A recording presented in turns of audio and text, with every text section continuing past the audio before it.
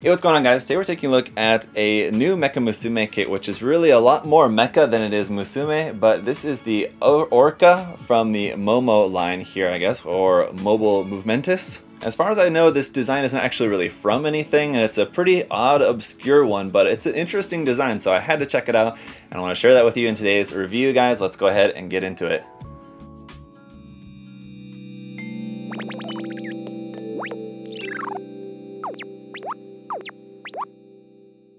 So alright guys, we'll start off taking a look at this very cool box art. I don't know if you guys are Shin Megami Tensei fans, but this definitely has like the look and style of like something from Shin Megami Tensei, which I definitely like about it. It's got the MoMo logo up there, Orca, type, Kerchel, Mobile-Movementess. There's a lot of kind of titling stuff going on over there. It's 1/44 scale. Here's a closer look at some of the artwork there. It looks very nice.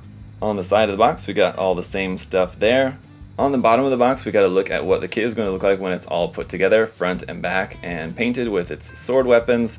Here's another image, a kind of close-up image of the kit there. And around on the other side, some more information there in Japanese, another image of the painted model kit. Let's go ahead and pop open the box, and not very full, as you can see. There's a lot of empty space in there.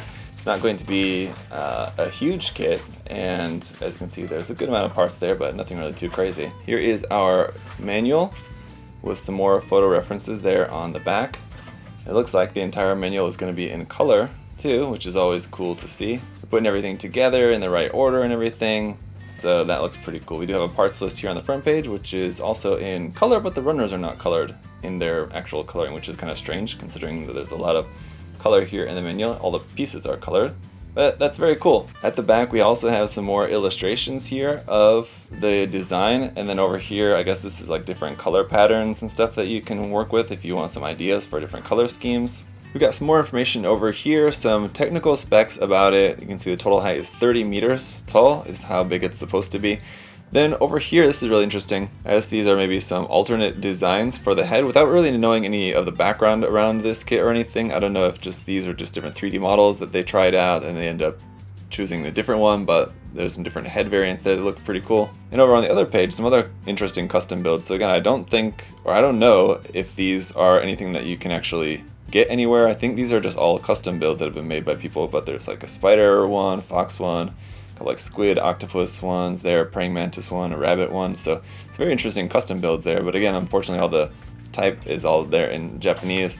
And on the last couple pages here, we have a sort of comic, which I guess is giving some details about the kit and like how to put the kit together and everything. But there's some girls there and the Orca, and some more of that just continued on to the other page. So interesting, but that's all for the manual. Let's go ahead and check out the runners. So here's runner A, which is in a warm white color, and I can already tell by some of the size of these pieces that the kit is going to be larger than I was expecting. Here's runner B for some more pieces in that warm white. We've got 2 of these. Runner C is here in black for some of the joint parts and any of our black parts around on the kit. And runner D is in this really nice molded gold, which is a very deep gold color. It looks really good, and there's our sword piece on there as well. And runner E is actually just our polycaps here in black. So we've got 2 of this E runner, and that's it.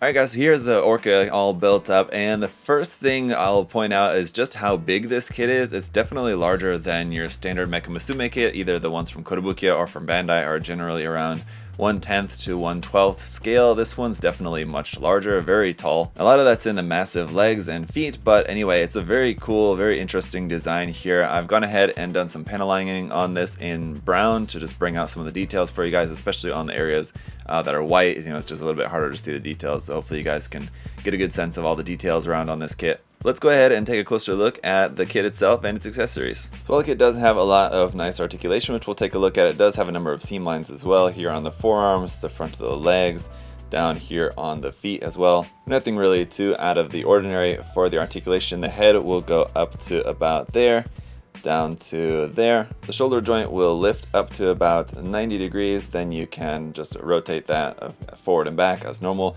Got some rotation here in the bicep, and the elbow joint will give you a pretty full bend there like so. The wrist joint will rotate from side to side and also bend back and forth. Here in the midsection you've got some back and forward bend there a little bit, kind of side to side. It's basically just on a ball joint, so you can rotate that there as well. Down here in the hip section you're able to get the legs all the way spread out to about there is going to be about the extent of that, all the way forward. That's going to be about the extent there. Nice double joint here in the knee with a little bit of separation with that little bit of knee armor there.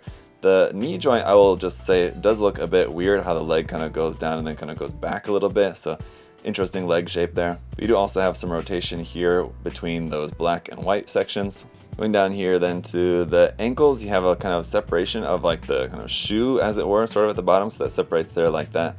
Otherwise you can move the ankle a little bit forward and back like so. You can also rotate this side to side, basically changing the angle of it like that. And then up underneath the feet, there's what that detail is going to look like. For our hand options, we've got two of the exact same set of hands. It seems like I can't really tell any difference between those. But aside from the open hands, you are also going to have a set of holding hands, which you're going to use for your weapons and accessories here.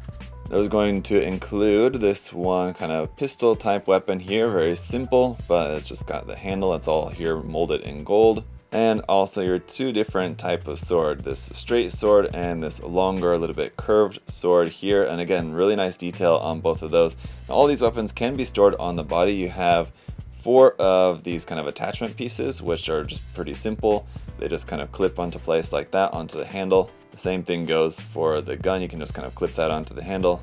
And this can be plugged onto any one of these hard points here on the shoulder, on the side of the hip, on the side of the leg, on the back shoulder blades, and on the center of the back. If you remove this little white panel right there, right in the center, we've got another little hard point there. But so for example, you just wanted to have this stored on the back or something like so, and store the swords on the hips. Now the other thing, aside from just being able to clip the handle into there like that, you can see that it has a hole in it.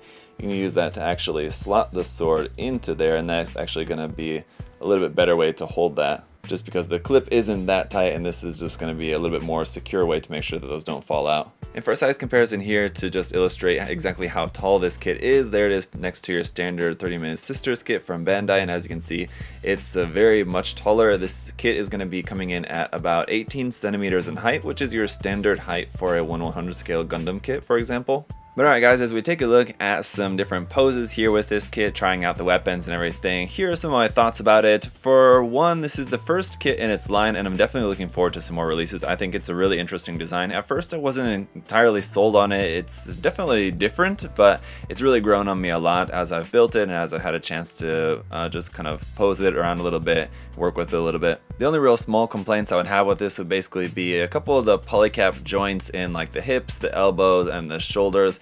Can be a little bit weak, not really all that weak. I just kind of wish that those were a little bit more solid. Those simple polycap joints, they're not always the best. And there's the couple of seam lines that I mentioned on the kit, but that is again pretty normal for mecha-musume kits. So overall, not really too much to complain about this. I think it's got a really cool design, a lot of really great details on there, some nice color separation just straight out of the box between the black, white, and gold parts on there. And albeit basic, but some very nice options for the weapons and everything too, with your 2 different types of swords and the pistol and the number of different ways that you can mount them onto the kit. I think there are actually some pretty nice options there for the weapons. But again, I'm looking forward to future releases. It'll be really cool to see what comes out in the future if they end up releasing something that has a little bit something more substantial in the way of like a larger heavy weapon or something like that. In that case, definitely some strengthening of the joints I think would be required. I don't think that this kit would be able to hold up anything all that heavy. Also, I'd like to see future releases come with an included stand. For this one, I'm just using a Bandai action base, which is meant for 1/44 scale, and it's kind of small. I'm making it work, but it's not really the best option. Honestly, like a Kotobukiya flying base would be a better option for this if you get one and you want to use a base for it. But again, hopefully future releases will maybe come with one. But let me know your guys' thoughts on this kit down in the comment section. What do you think about the design? What do you think about the kit overall? Is it something that you're interested in or not really all that much? What would you like to see in any future releases in this line? Let me know. As always guys, thanks so much for checking out the video. If you'd like to like, comment, subscribe, any of that would be greatly appreciated. Really appreciate you guys' support. Thank you all so much. Until next time, hope you're all having a great day. I'll see you guys later. Bye bye.